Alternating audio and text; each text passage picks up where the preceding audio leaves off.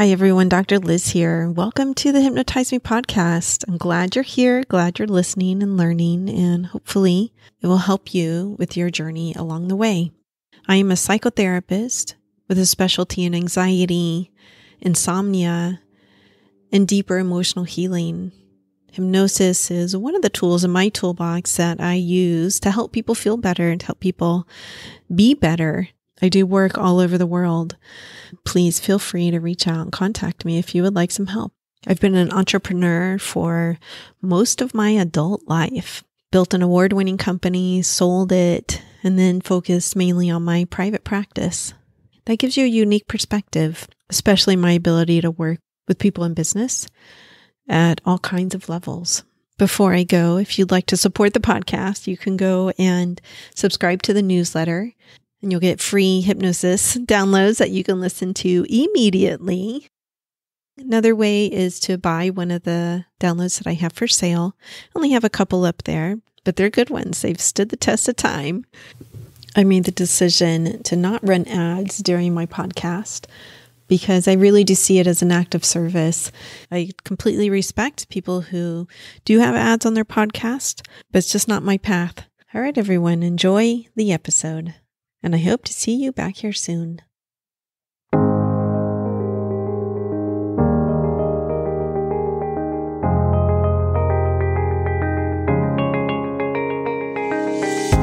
Hi everyone, Dr. Liz here. This is episode 300. I will tell you it's quite an accomplishment as a small niche podcaster to do 300 episodes. Like, woof. It's a lot, I tell you. I started the podcast in 2016. So first one aired 11/29/2016, November 29th, 2016. In that first couple of years, I think 3 years, maybe 4. Looking at my spreadsheet here. Definitely 4 years. 5 years, I did weekly episodes. I think I didn't switch to every other week until my 6th year or so. I'm looking again at the spreadsheet.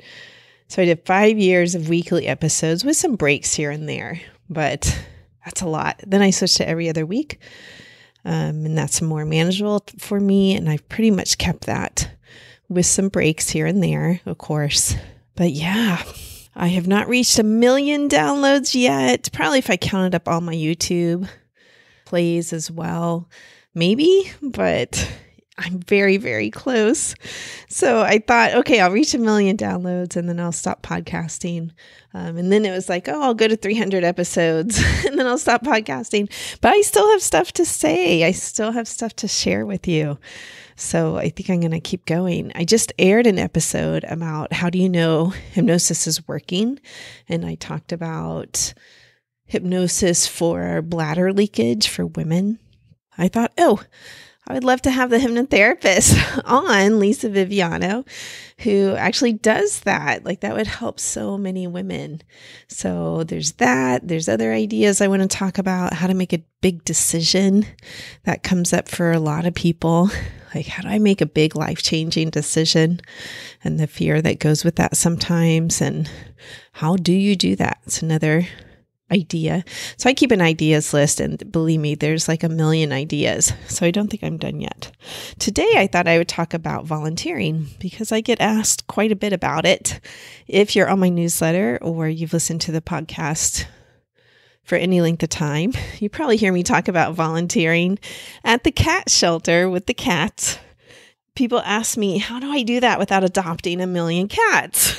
And so I thought I'd give some tips about volunteering in general and also how to volunteer at a cat shelter without adopting 1 million cats. I can't guarantee you're going to not be a cat lady, but I can say I have some tips about, not going over 2 cats or 3 cats or whatever that limit is for you. Let's quickly review the benefits of volunteering. Mental health, for sure, people are happier. This is all based on research studies. People are happier. They have a greater sense of purpose. They're less depressed. self-confidence. They have a greater sense of social well-being and life satisfaction. Now, there's a caveat to this. The caveat is not if you're volunteering with depressed people.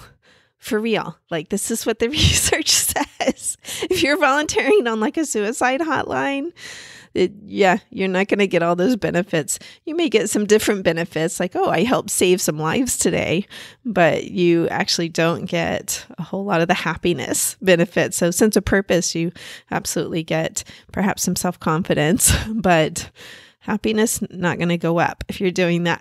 But pretty much that's the only category that happiness doesn't increase when you volunteer. Hey, when we first started volunteering at the cat shelter, my youngest daughter was very depressed. It was during COVID. I had called a colleague and she said, oh, she needs to know she matters to someone other than you. She knows she matters to you, but something else outside of the family, outside of herself. And she loves cats. And so that's how we started volunteering at the cat shelter. And we've done that for 3 years. And the other day, it was the week before she was going to move to college in a different town. And one of the owners of the cat shelter said to me, she has transformed. Like when she first started, she could not even look me in the eye. Oh, I'm going to get teary here.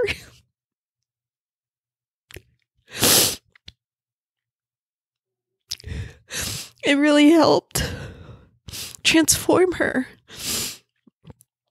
And she was right. I mean, there's a lot of stuff we did during those 3 years, but the cat shelter was a huge part of that. And she learned about how to take care of the cats and give them medicine and flea comb. She says one of her hobbies is flea combing now, which is super funny.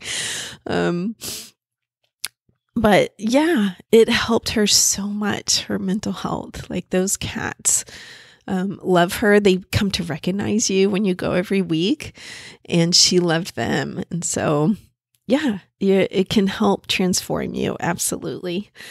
Physical health. People actually live longer who volunteer. They have a greater sense of health, like self-perceived, when they say, rate how healthy you are, right? They're not taking blood work or stuff. It also gives you some activity, like you're getting out of the house and doing something. If you're volunteering from home, you have something to do. So that helps with your physical health. Career exploration. I think this is definitely a good one. Probably more for younger people, but certainly for older people too. If you're trying to figure out how to switch careers or you want to do something different, volunteering is actually a way that they recommend to test something out. When I came out of graduate school, I was pretty burned out. I wasn't sure I wanted to be a therapist anymore. I actually sought a job in tech. So I became one of the early web designer programmers because I had taught myself how to do that in graduate school, actually, when the web was just beginning, literally, like 1995, 1996. And so I volunteered at a dog training place because I thought I wanted to train dogs instead of be a therapist. I volunteered there for about 2 years. And discovered I didn't want to train dogs. I was good at it, but I didn't like the owners. Like the owners were really difficult. Now I'm a dog owner, okay? So I find this really funny. I was not a dog owner at the time. I had dogs growing up, but you go to college and grad school, it's hard to have a dog sometimes. So I didn't have one at the time. I was like, oh my God, they're like parents. I was a child specialist at the time. I was burning out. The parents were so hard to deal with. And they are. I, as a parent, am hard to deal with. Even if I try to be an easy to deal with parent. No, parents are parents. We're trying to take care of our little cubs. So there's an element there that we're hard to deal with. So anyway, it taught me, okay, I don't want to be a dog trainer. I'm going to stick with programming right now. So it's a good way to explore something. Now, they do differentiate. The research literature differentiates between other-oriented volunteering and self-oriented volunteering.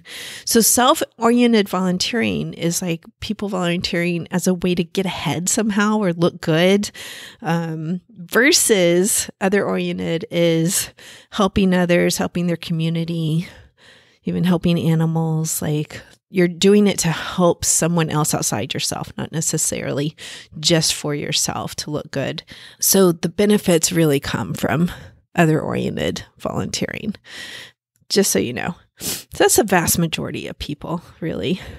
And sometimes you can get a clue of this, of whether someone's doing it because they have to, like, oh, I'm doing this to advertise my business, versus I'm doing this because I really believe in this organization, this cause. There's a difference there. Another reason to volunteer is it's fun. Like you meet people if you're social. If you're not, then you find some activity you can do where you don't have to interact so much with people. If it's not fun, I suggest looking for a different volunteer experience. So I have volunteered most of my life. My parents used to make me volunteer when I was younger. But then when I went to college, I did it on my own. I remember my New Year's resolution the first year in college was to volunteer at least once a week. And so off and on, pretty much since then, I've been volunteering. So I've tried out a lot of different things.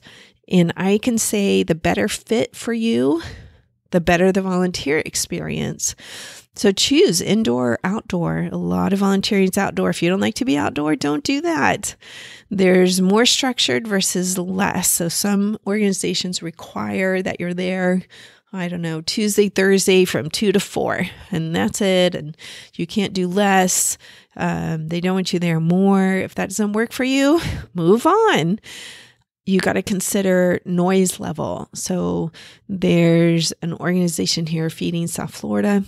It's part of a larger organization, Feeding Florida, that helps feed hungry families and children and individuals, adults. And they have this huge warehouse where you can go and help pack up boxes to give to people.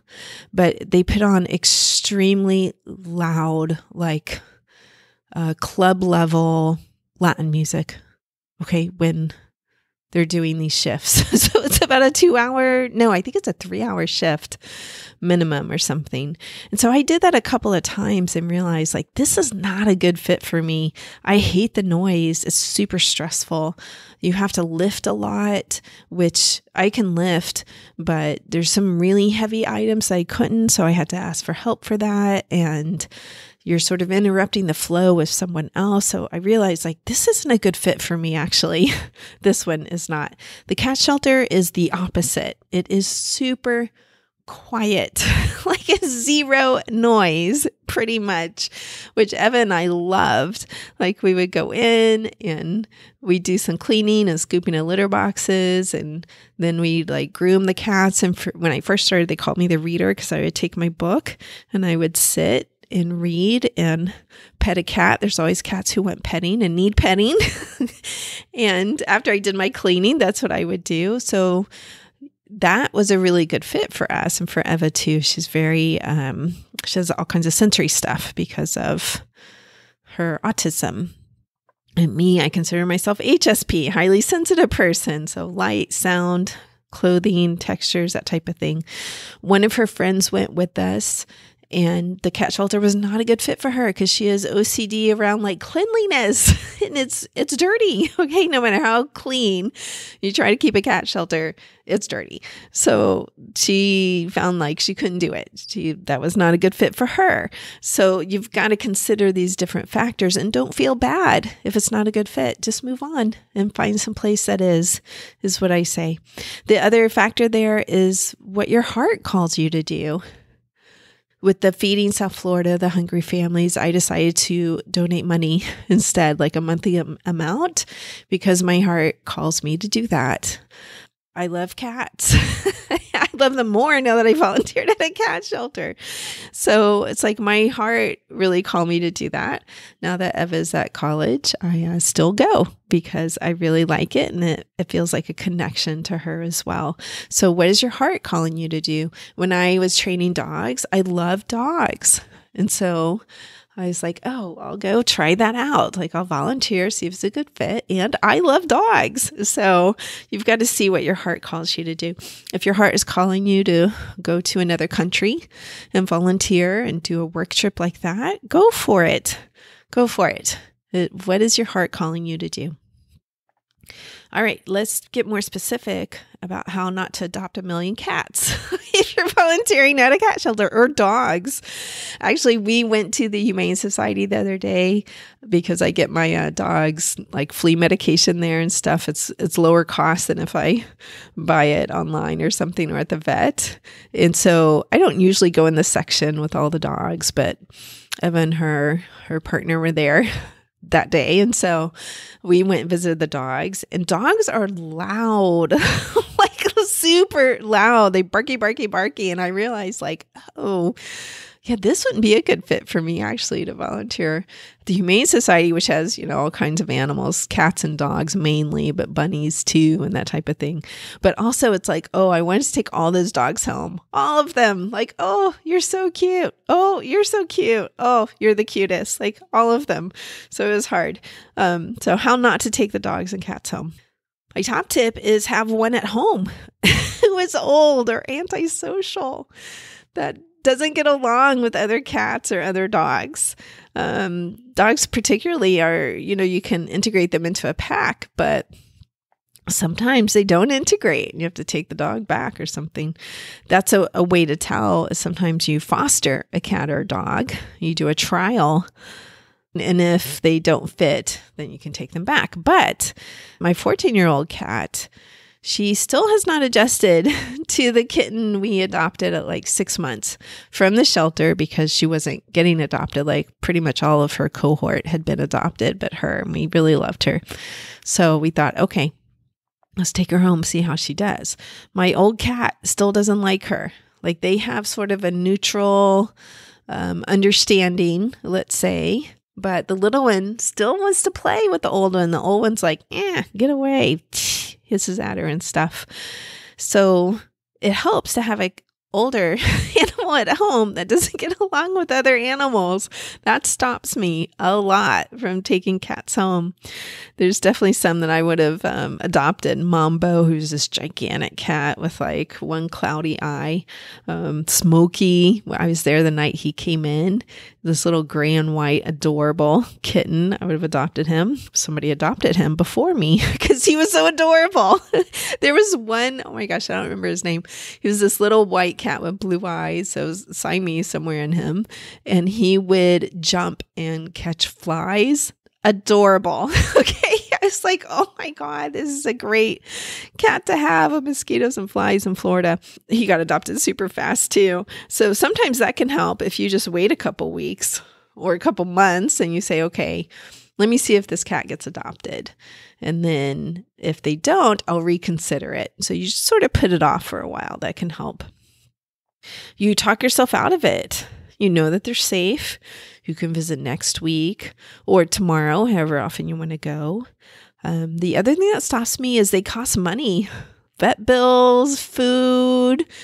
Animals are expensive where I live. I don't know where you live, but where I live, it takes some money to support them, to take them to the vet and do anti-flea stuff and their heartworm. And yeah, that stops me sometimes. It seems like the fur sort of triples every time you get a new animal.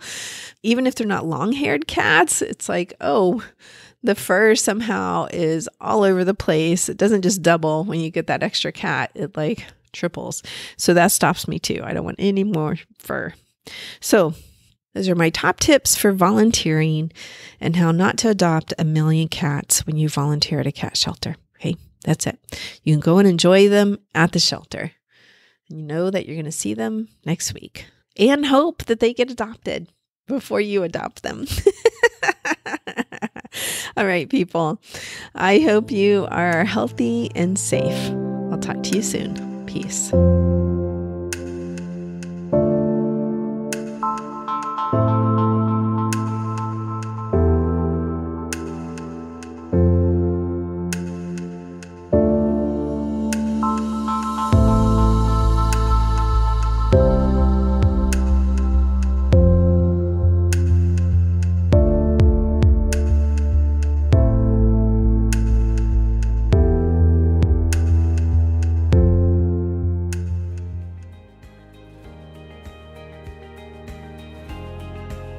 I hope you truly enjoyed today's episode. Remember that you can get free hypnosis downloads over at my website, drlizhypnosis.com, DRLIZ hypnosis.com. I work all over the world doing hypnosis. So if you're interested in working with me, please schedule a free consultation over at my website, and we'll see what your goals are and if I can be of service to you in helping you reach them. Finally, if you liked today's episode, please subscribe to the podcast or tell a friend. That way, more and more people learn about the power of hypnosis. All right, everyone, have a wonderful week. Peace. This podcast is not mental health treatment, nor should it replace mental health treatment. If you need therapy or hypnotherapy, please seek treatment from a trained professional.